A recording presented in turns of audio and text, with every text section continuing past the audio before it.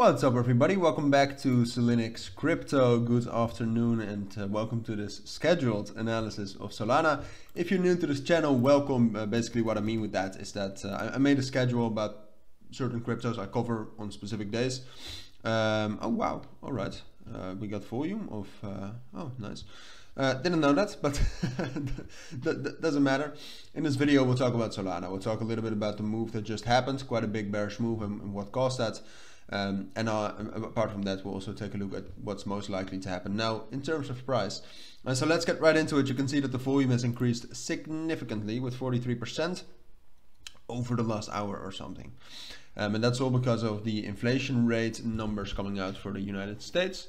They were higher than expected, so that's bearish for crypto. To be honest, yesterday evening we already got quite a big bearish move with Solana.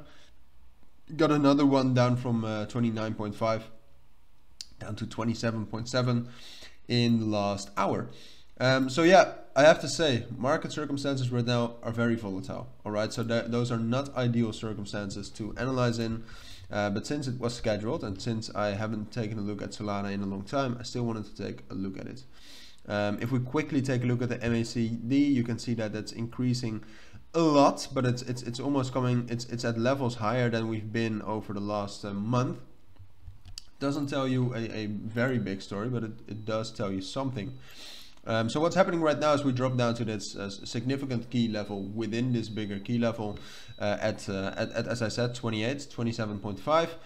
And I'm gonna need to make some sort of a prediction, right? So I think we're going to hold this. I think we're slowly going to get back up to at least $30, and then I think that somewhere at the end of October we can also get this move, but that's not guaranteed. All right, I think we're going to hold 28 and 27.5. First get up to 29, consolidate a little bit between 29 and 27.5, then get up to 30, but breaking above 30 is going to be quite a big bullish breakout, because then you would really need to close above 30.6.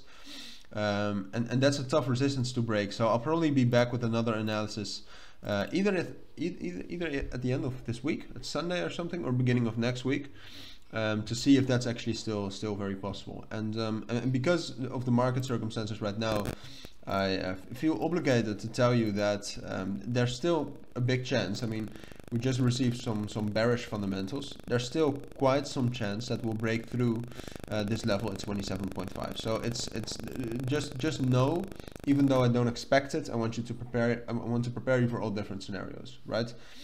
So if I'm wrong about that, if we get more bearish momentum and break down below 27.5, then we'll probably drop down all the way to 26. And consolidate a little bit between 26 and 27.5. And in that case, I'll also be back with another analysis updating that. Unfortunately, I cannot say too much about the longer distance, longer future. But yeah, I will be back with that. And for now, this is at least kind of a recap of what happened and what's most likely to happen next. So thank you all for watching and listening. I hope to see you all in my next videos. Let me know if you have questions, and let me know what you think too, what Solana is going to do. But for now, I want to thank you all for watching and listening, which I think I already said, but take care, have a great day, and bye.